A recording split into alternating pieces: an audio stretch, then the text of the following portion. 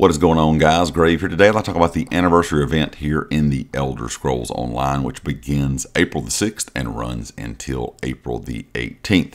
Before you can join in the festivities, make sure that you get the quest starter from the quest starter section called Ache for Cake. That will be available in the in-game crown store, or you can pick up a cake voucher at any Jubilee bakery in Volkelgard, Davin's Watch, or Daggerfall.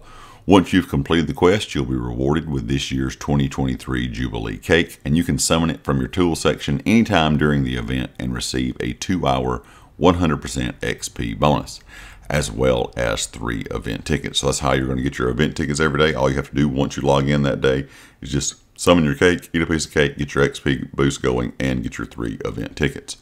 During this event, you'll receive exclusive anniversary Jubilee boxes as additional rewards each time you complete a daily quest. So things like daily crafting writs, daily delve and world boss quest, daily alliance war and battleground quest, daily dungeon and trial quest, and daily heist and sacrament quest. So if you can find a daily quest, you'll be able to receive a Jubilee box, and there's tons of daily quests available in game. Jubilee gift boxes have a chance to give things like basic or rare crafting materials, motif chapters, furniture recipes, and style items, the new bone mold armor style, a small chance for the worm cult style item Desecrated Grave Soul, and a small chance for transmute crystals.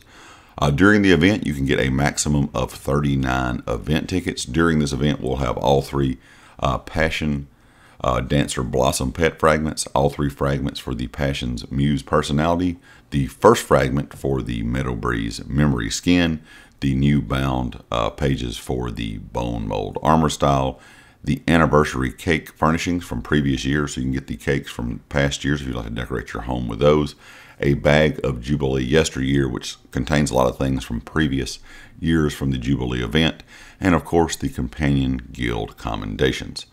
Anyway, guys, leave me a comment with your thoughts and let me know what you think about this event. We're going to have pretty much back-to-back XP events since the Jesters Festival is still going on. And then, of course, we're going to have the Jubilee event starting real soon as well. A great time to level up new characters or grind out, some CP levels. Anyway, leave me a comment with your thoughts. Let me know what you think. And, of course, if you like the video, hit the like. If you have not subscribed yet, please do so. And I'll catch you next time. Peace.